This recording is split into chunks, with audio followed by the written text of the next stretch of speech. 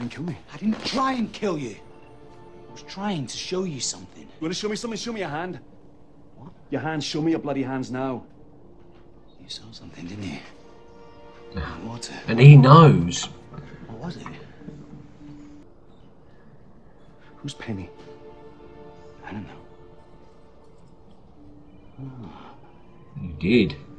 you felt it, didn't you? I didn't feel anything. Then why are you accosting a man in a dressing gown? Come on, where are we now? If I were you, I'd stop worrying about me. Start looking for Penny. Fuck. Sorry, but fuck. Charlie is so on it in this timeline. What do you mean he's gone? Must have been his near-death experience. A bloody crash car and then ran out of the hospital. Oh, of course, Mr. Hume. Charles has told me so much about you. I like her It's a brooches. travesty we haven't met before. No, it's about time. Well, the feeling's mutual, Mrs. Whitmore. Oh, please, it's Eloise. Eloise. I'm deeply sorry, but it appears as if Drive Shaft won't be able to perform alongside your son. And I take full responsibility. Don't worry about it. Really? Excuse me? Oh, my son will understand. I suppose if one employs so-called rock stars, certain unpredictability comes with the territory. Yeah. Milton, Penny, Solo, Pepper, Nicholas. Penny? Excuse me. I'm sorry. Did you just say Penny? I work for Mr. Whitmore. May I see the list? You absolutely may not. That list is confidential. Begging your pardon. No, I'm entrusted with confidential items. Are you questioning me? Oh, no, no. No. Back away. Just want to look at one name on that list. And if for some reason that's a Come problem. with me. I've heard what you've had to say. Now you listen to me. I want you to stop. Stop? Stop what? Someone has clearly affected the way you see things. This is a serious problem. It is, in fact, a violation. What does she So whatever see? you're doing, whatever it is you think you're looking for, What does she know? you need to stop looking for it. This is a deal. Everyone's getting their happy ending because she made a deal To see that list. Well, you need to tell me why I can't. to create a pocket timeline to save everyone. Why is it the biggest mysteries always seem to have Desmond involved in them? First time I saw her was walking through this museum a few weeks ago.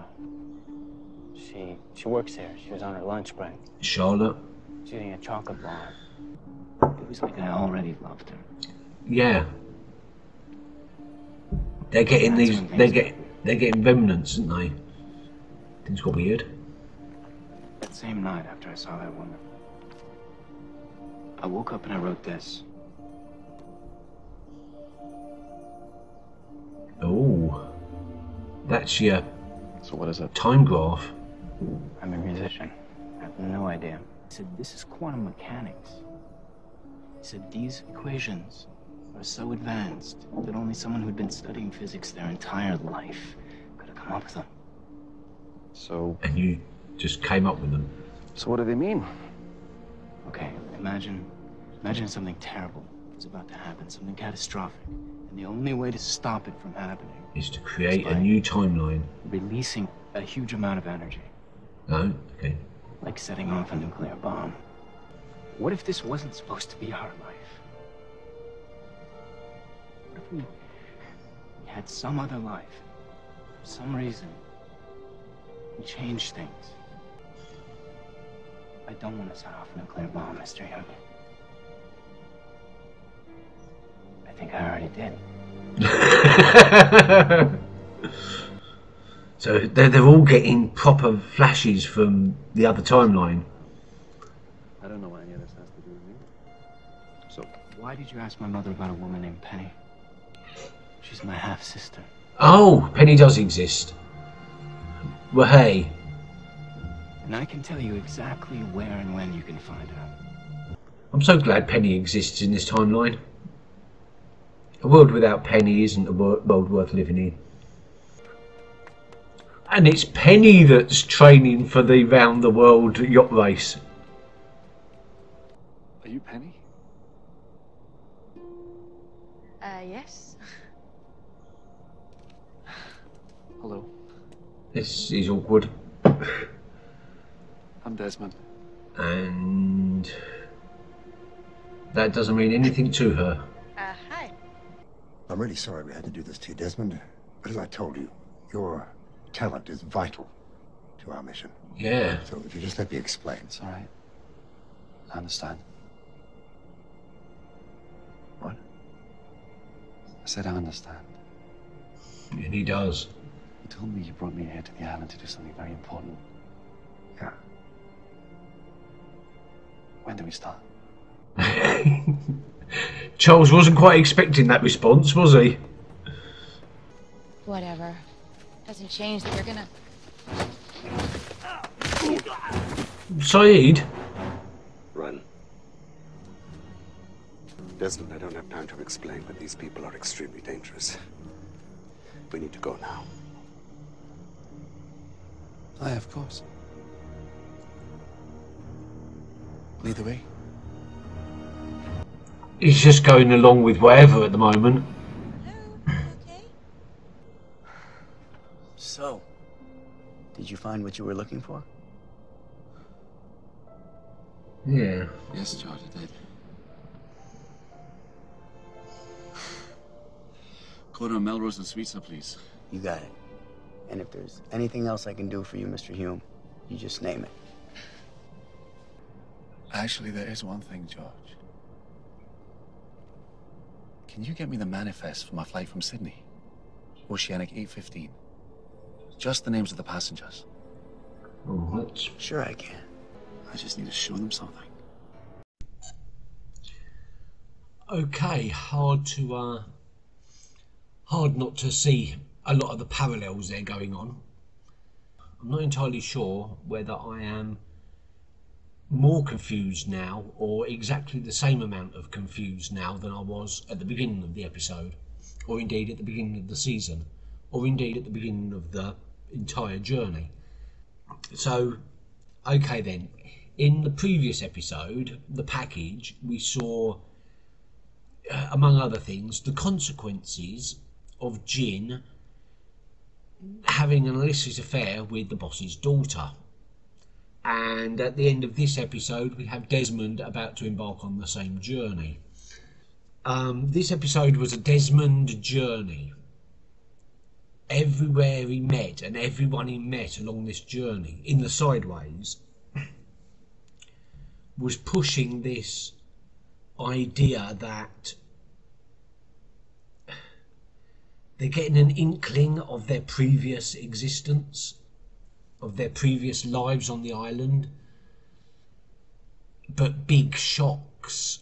Now, Charlie was describing how after nearly choking, or possibly definitely choking, on the heroin bag, of seeing Claire, and instantly the love there that he had for her originally kicked off this sort of inkling that things weren't quite right. And I wasn't sure whether it was the seeing Claire part or the near-death part that triggered it. Then he ran Desmond off the road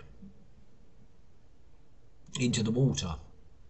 And of course we saw Desmond get the flashes of Charlie's original death and the not Penny's boat. And of course he doesn't know who Penny is in this timeline. So that kicked off. So it was the near-death experience for Desmond that started this whole thing.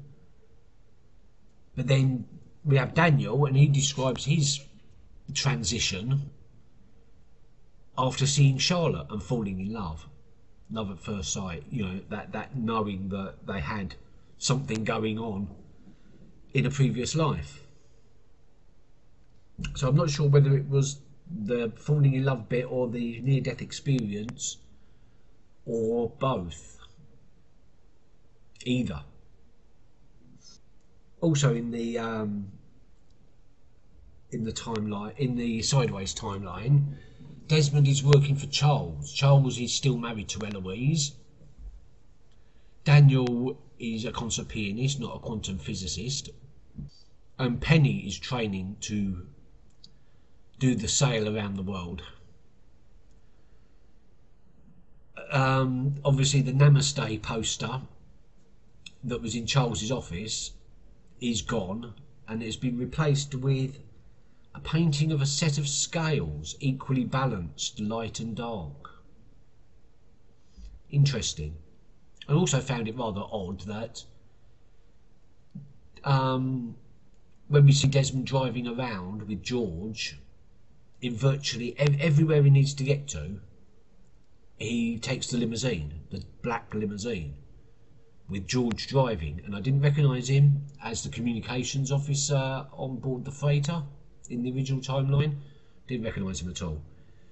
But when he went to meet Charlie at the police station, he took his own car, a light coloured car. I think it was silver, but light anyway. So light dark. Why did he take his own car then and take the limousine in virtually every other trip? Anyway, the big clue, Eloise, she knows what's going on. She said that Desmond looking for whatever he was looking for, in this case Penny, was a violation. What does she mean by that? A violation of rules? She's still talking about the rules. In which case, what is this? Is it like a safety timeline? They've chucked all the important characters into this fantasy timeline where I wouldn't say all of them are living their dreams, but some of them definitely are. I don't know. It's not the same for everyone, is it, really? A lot of them, their life's going downhill very quickly. Yeah, I'm not sure about that. But Eloise did say, yeah, that, I don't know. And then Daniel, he starts writing quantum theory equations that he shouldn't know of being a concert pianist. So, I'm still no clearer. And I've just watched this episode again, a second time, and I still can't. So the bomb went off. Some of our people were transported forward in time to where they belonged. A couple died. And this new timeline has been created. But it's not keeping them safe because they're still on the island. This is a completely alternative to... I don't know what this is. I don't know. I really don't. I thought I might have an inkling by this point. I really did. Episode 11 can't be that far away from starting to get big reveals of exactly what's going on, and I can't even hazard a guess. The whole Dharma thing and all that's easy, but the Jacob and we need another Jacob and Man in Black. We need more information about them, because that's where it's all pivoted. That's what the whole thing is all about, and everything else is just distractions or rules or strategy. But the big thing is the Man in Black getting off the island. Why does that spell doom? When Charles described it, he didn't say that everyone would die. He said that they would cease to exist.